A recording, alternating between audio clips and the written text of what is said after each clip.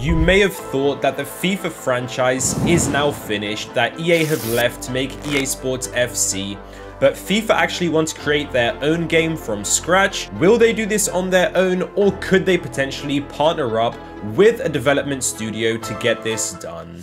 This question comes up because FIFA obviously don't develop video games, so they have two options. Number one is to partner up with a development company. This could potentially be, let's say, 2K, or it could be maybe Konami, any development company, or they could actually sell the FIFA naming license to a different company, just how they had the agreement with EA. So somebody else is going to be making the game, or maybe a game that they've already got, and they're just going to be rebranding to the FIFA license, but that could be very expensive for that company. Out of these two options, the first one definitely looks more likely because the FIFA president is looking to develop his own game, and he has mentioned this multiple times before. He said that they want to launch a rival video game in competition to EA, and that FIFA 25, FIFA 26, 27, and so on is going to be the better game. But obviously, we are waiting for that to happen, and how is all of that actually going to be unfolding? In 2021, FIFA said in a press release that FIFA is engaging with various industry players, including developers, investors, and analysts, to build out a long-term view of the gaming,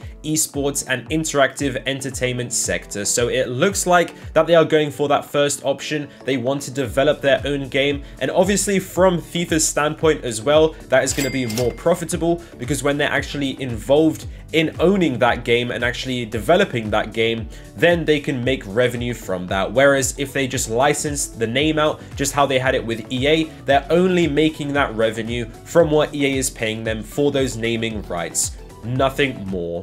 One of the options is Take-Two Interactive, also known as 2K Sports. They have loads of success in other sports games such as NBA 2K, also WWE 2K, and they also have many other games such as Red Dead Redemption, GTA, so they are very busy developing, and they definitely have the experience in developing video games, and even specifically sports video games as well.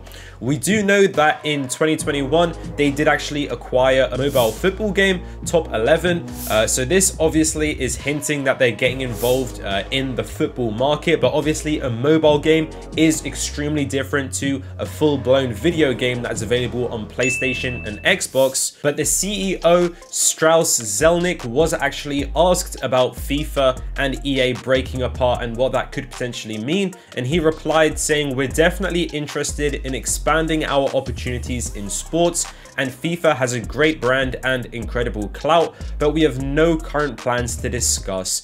Just as I was recording this video, new information has become available, which suggests that we're going to be seeing a Lego football video game created by 2K. So maybe they could actually be having a serious sort of simulation style game, and then on the other hand, they could actually be having a Lego sort of more unserious arcadey style football game as well. So Lego, this actually looks like it could be happening because 2K did actually gain all of the licenses, all of the permission from Lego to actually create games based on Lego, and we have actually seen recently they released a racing game, actually 2K Drive, that is what it's called, and the football game is reportedly going to be called Lego 2K Goal. So this is a serious thing which is actually happening according to a Korean sort of game rating agency or a committee. It looks like that they've already rated the game. They've given it a rating which suggests that the game has to be complete.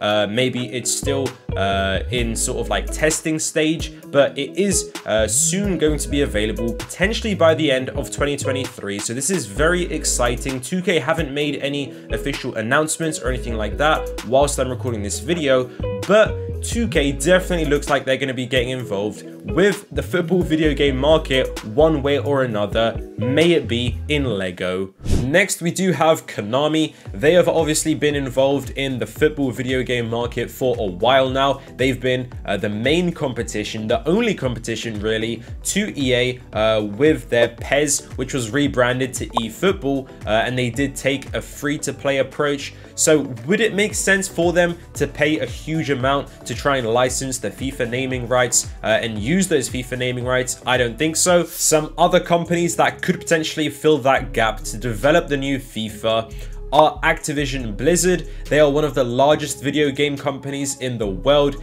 They have of course produced game titles like Call of Duty and Overwatch, which is also very big in esports, so there's a lot of money potentially involved if they do make a really good football video game. Then we do have Tencent Games. You may have not directly heard of that company. They are a huge company in China that own quite a lot of stake in lots of different video game companies such as Riot Games, who make League of Legends and Valorant.